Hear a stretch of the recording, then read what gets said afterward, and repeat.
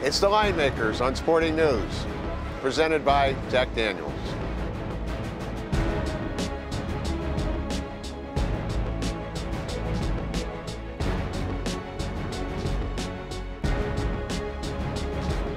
All right, folks, time to get ready for the Monday Night Football game from Las Vegas, Nevada. We're at the South Point Casino. Brian Blessing, Richie Baccellieri, free preview week right here. The Line Makers on Sporting News. Odds Makers Dream, Richie. You got the Falcons, a 3-point favorite at home. Matt Ryan against visiting Denver and Peyton Manning. Totals up there 51, but it starts on a key number. Huge two-way action expected on this game. Yeah, some games are actually better to book than to bet, and this is one of them.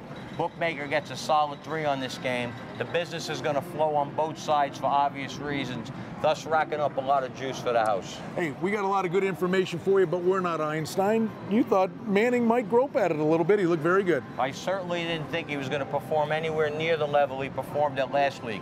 My man Kenny White told me he's worth 5 points, and I laughed. Now I'm laughing again because he's probably worth about 7 or 8. He's that good, especially to Osweiler behind him. And he's still building a rapport, learning his guys. Yeah, he looked damn good with the audibles at the line of scrimmage.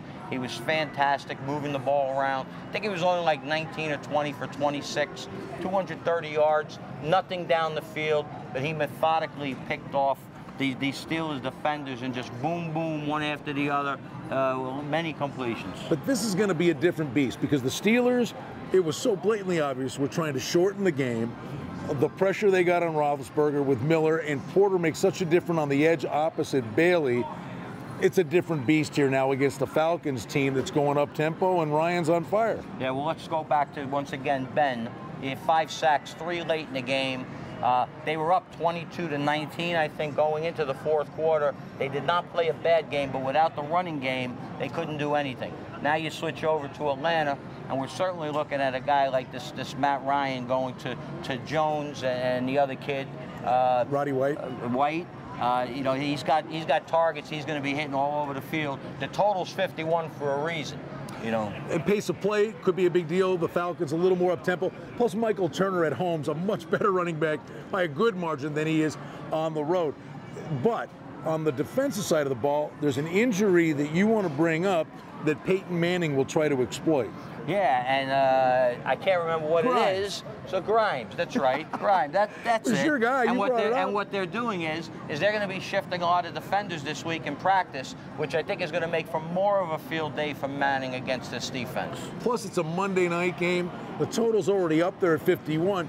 Wouldn't be shocking to see a 52 or 52 and a half, right, when the general public gets involved? I think what you'll wind up seeing is, yes, the public moving the game up, but then the sharp guy's probably going under the highest number at the board as close to game time. Because anytime you have a 53 in an NFL game, you're certainly looking at 8 scores. That's a lot of scores. Hey, you think AFC? You think Patriots. You think NFC? You got the Packers, you got the Bears, and you got the Niners. But maybe the buzz teams now are Denver and Atlanta. This is an interesting matchup. Well, certainly Falcons were a playoff team last year. This game's at 3, which basically makes it a pick'em game on the neutral field. So Denver has already elevated to that status. It's a Monday night showdown. Great information from Richie B. We've got you covered. Hope you enjoyed our free preview week number 2. Here are the Line Makers on Sporting News.